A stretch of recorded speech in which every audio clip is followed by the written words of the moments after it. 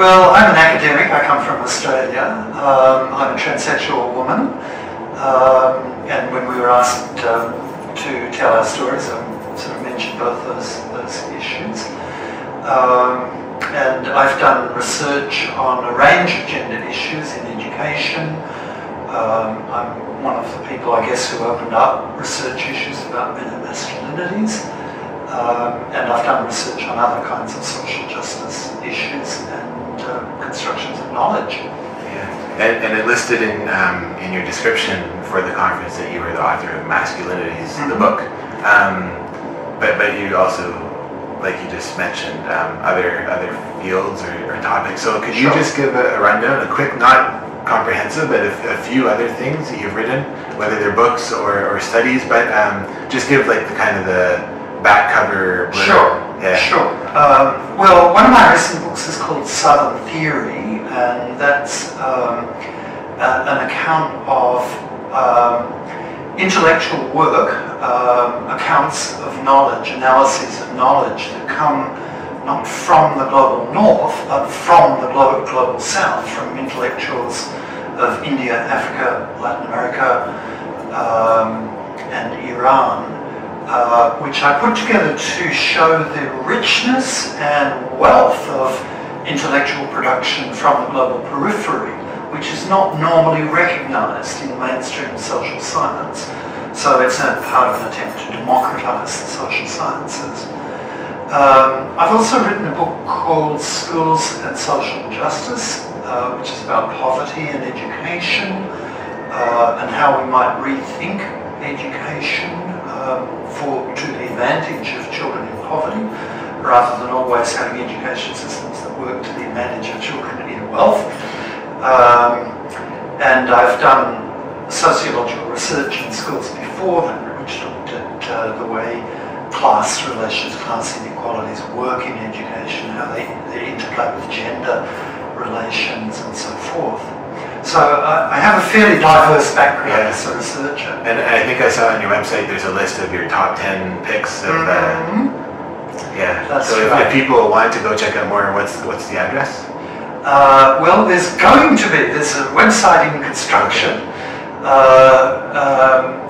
RaewynConnell.net. It will be quite soon. Well, there's already a little bit there, so please join me. Okay, cool. Yeah. Now to get to that masculinities topic, I had heard a video or seen a video. You were describing masculinities, and basically what I understood was that it's a set of behaviors, that how people act, and there's different masculinities. So that's correct. Not only individual behaviors either, but I think this is very important. Social practices, organized social practices by groups and in interactions too, is part of what constructs part of the meaning of masculinities. So when you're looking at masculinities, you're not looking at only an individual personality or character, you're also looking at football teams, corporations, and armies, governments and so forth, all of which are involved in constructing gender.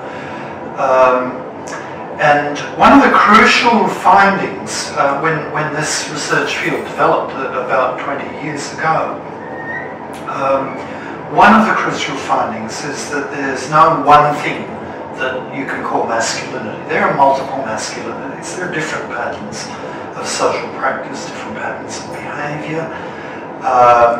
And very typically, if you go, for instance, and do research in a school, you'll find a number of different patterns of masculinity that boys are learning or practicing, and which have often sort of hierarchical relationships between them. So there might be one version of masculinity which is more honoured in that school than others which are regarded as infant-dig, or positively looked down on, frowned on. And that's often where you get the relationship with sexuality, because very often, it's not universal, but very often the hegemonic, the most honoured, the powerful version of masculinity is heterosexual, whereas disavowed, rejected forms of masculinity are often associated, rightly or wrongly, with being gay.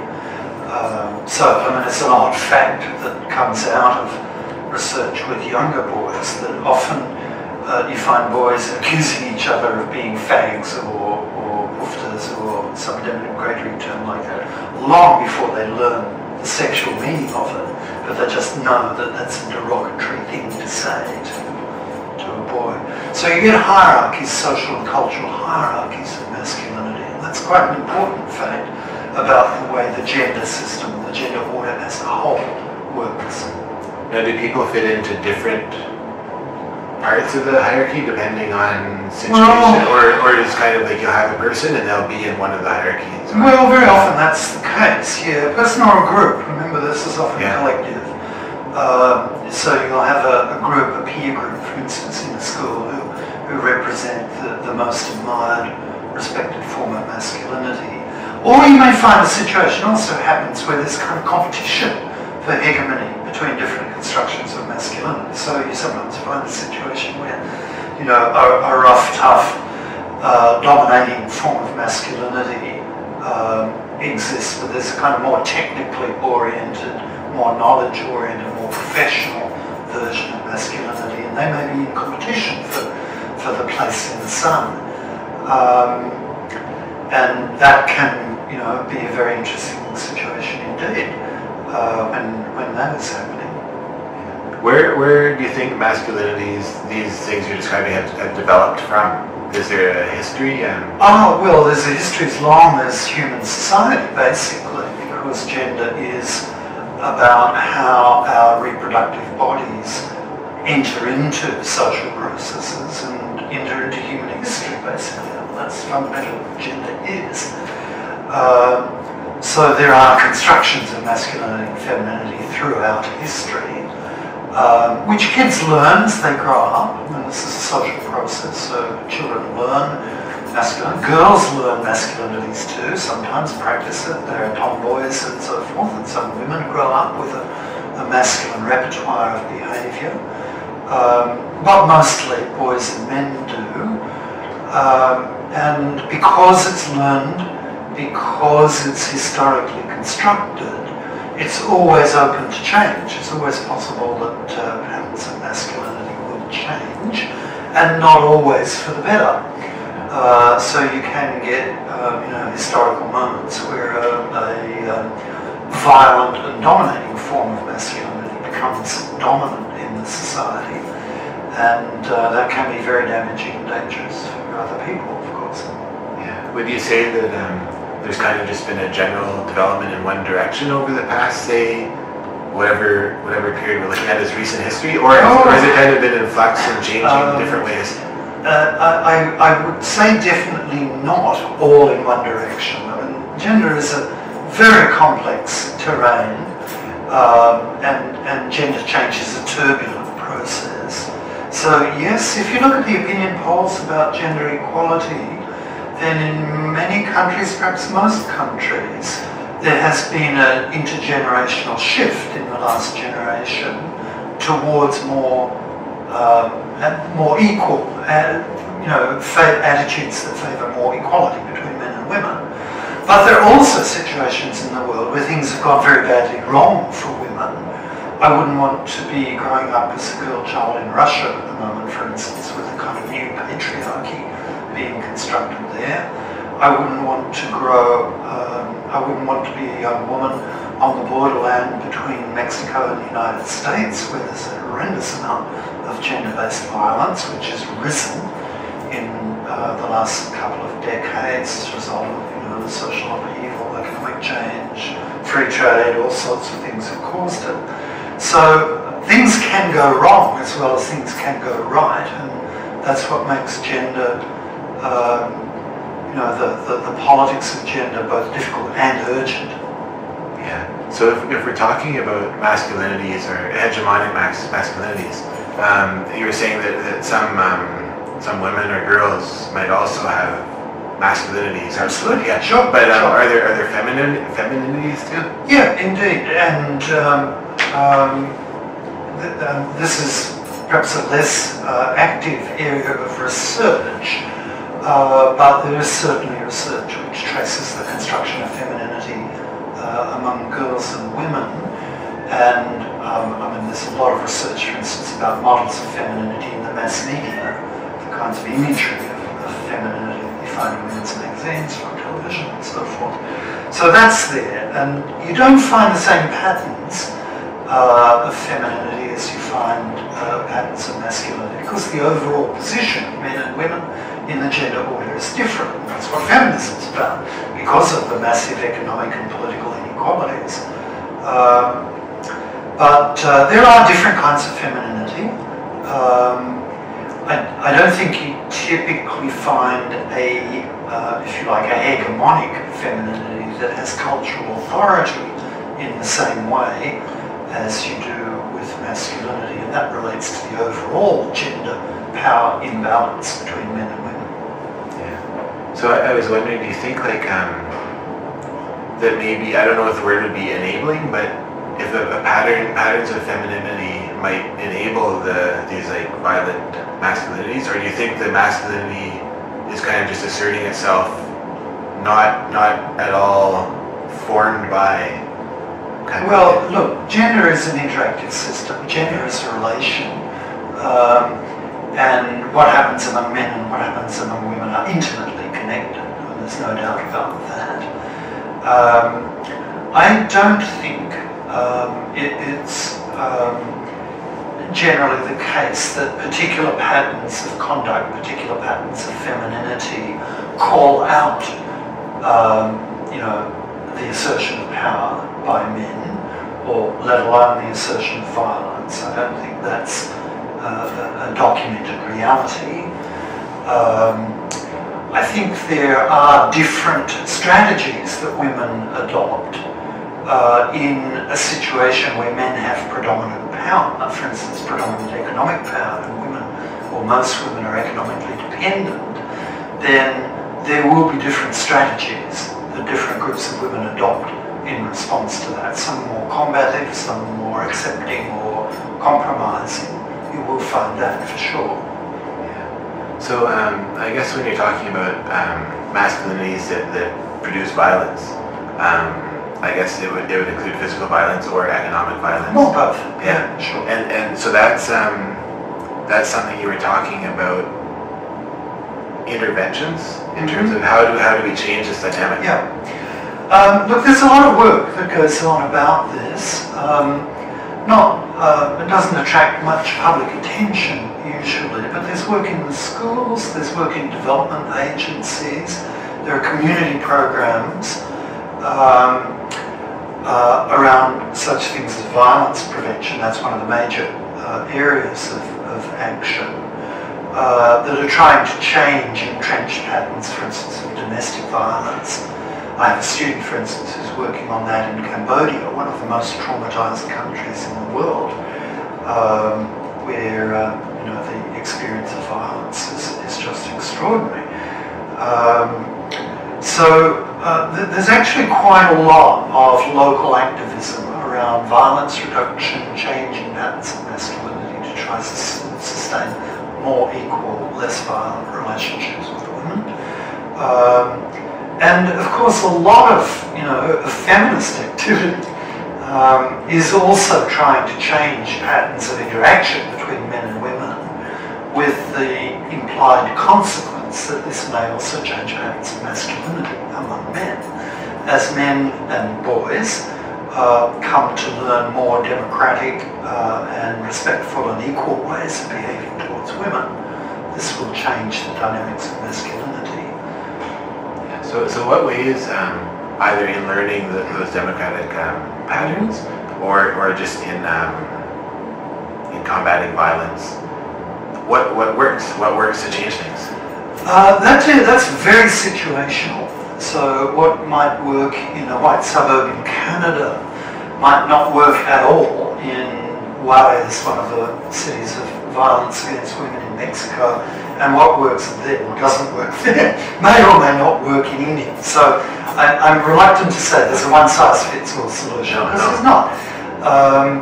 But you can say, I think broadly, that involving men in developing their own strategies for change is really important.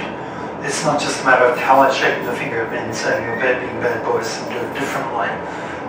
Men themselves have to be engaged in the process of changing gender relations. Often men find it very interesting to do this. Boys in schools want to learn about gender. It matters to them, it's important in their lives. So that kind of community education process I have a reasonable amount of faith in. But you also need to work with institutions, so that a lot of gender-based violence comes from the military, or through the police, the prison system. These are all fairly violent institutions. So we need to be working with and about them too, to try to produce more peaceable and respectful means of social control in the community. And then of course there are situations like my student in Cambodia where you're dealing with post-conflict societies which are very traumatized, and you may be rebuilding things from a very basic level, and it will be a matter of designing institutions in ways that are gender inclusive and relatively democratic. You touched on it with when you're talking about young boys wanting to learn, but something that just I thought of is that, like, how do you get people who aren't necessarily inspired or want to change? And when you're talking about institutions, do the military really want to change how they work, or does the prison system really want to change how it works? Many of them absolutely do not. That's absolutely right. But some do. It's an incremental process. I mean, you cannot... we're dealing with a system of privilege and exclusion, and the people who benefit from that system are extremely unlikely to engage immediately in a large program of change. I mean, we know that doesn't happen in any system of power or inequality. But even in fairly hierarchical and even violent institutions, some people can see that perhaps their long-term survival or the long-term welfare of the society depends on something changing. Parents often want, to give another example, parents often want good gender education in the schools because they know that the world their kids will be living in is different from the world they grew up in. And they want the best for their kid, not necessarily a reproduction of what they got from their parents. You have, opinions are divided on all of these kinds of things, and you don't expect a total response. You expect an incremental process of change if you're going to get change at all. And you were saying not everything is, I can't remember the word you used, but just not everyone's on the same wavelength. Well, that's what the research says. There are different patterns of masculinity, and that tells you from the start there will be different responses to any proposals for change. Actually, where I was going with that is just the concept of subjectivity, yourself as a researcher. Yes. Where are you personally coming from, and what's informing the way you look at the situation or the problems or the concepts? Well, I'm a researcher, but I'm not an individual. I'm part of research teams out of which this has come.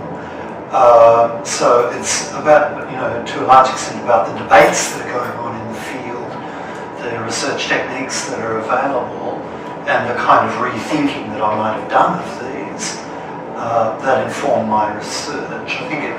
I don't think it's the case usually that research, or at any rate significant research, just reflects the personal opinions of the researcher. That said, it's also the case that my interest in this field arises from the fact that I have been engaged in gender politics for a long time. I've been a supporter of feminist movements. I've worked with gay men and supported community education around AIDS. And I've grappled with gender issues in my personal life as a transsexual woman. So all of that, I guess, has made me interested in the field, and maybe a little bit has helped me to become aware of the contradictions and complexity in gender, which is good for research, of course. And does it inform your vision or your the purpose of why you do this? Well, I certainly want a world that's safe for me to live in. I want a world that's safe for my daughter to live in.